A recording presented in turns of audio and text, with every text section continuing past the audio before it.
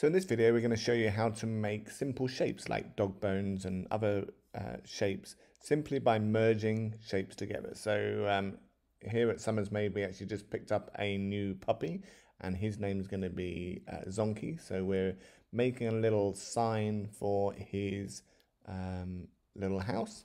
And so we're going to just grab the rectangle tool and we're going to make a rectangle, long rectangle like this.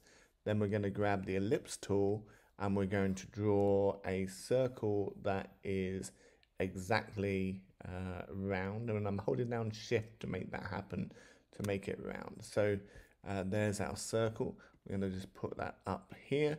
We're going to copy that circle and place the other one next to it here, and you'll see that that now is starting to look like the end of a dog bone.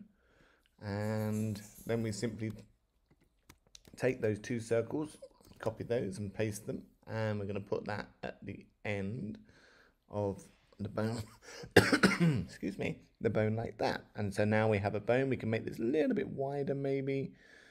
Yeah, that looks a bit better, but put it back in the center.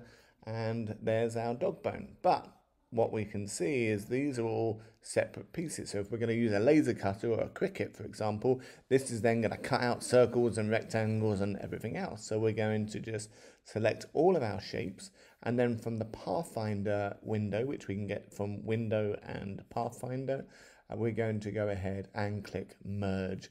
And now when we change this to an outline instead of being filled in, we can see there is our dog bone shape. And so we can go ahead and put the name into the dog bone. And merging shapes is a super easy way of creating a shape that you want. So in another video, I show you how to use two rectangles to make a perfectly pleasing heart.